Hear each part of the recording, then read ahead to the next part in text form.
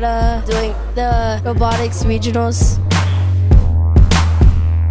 3, 2, 1, Lego!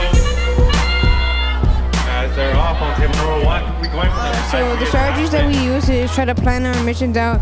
All we did most of the time, we were just practicing our runs, fixing our programs, and just teaming each other on. Now table number 5, they do get the toilet does count. My team and I's strategy was to do the missions that had the most points and were the easiest. If we had extra time in the competition, we would replay the missions that didn't function correctly.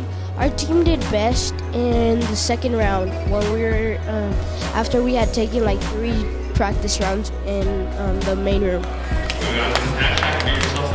We had a really good day and a really good competition. Our team improved in all of their areas, including in the core values.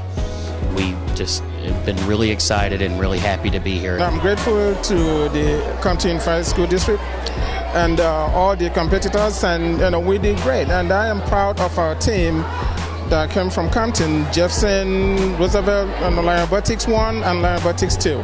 Today I will take more experience, and now I know what to do with our team's programming. Some missions didn't work today, like they did back in the school, but that's okay. My team knows what to do now. We did good today, and the mission I think I was the most comfortable with was the fountain, because most of the time it would succeed, and it doesn't matter how we do it, we just had fun. I think our team did really well in using core values. We cooperated, but we competed with other teams, and we didn't let ourselves down. Even if we wouldn't advance to the next level, there's always spring.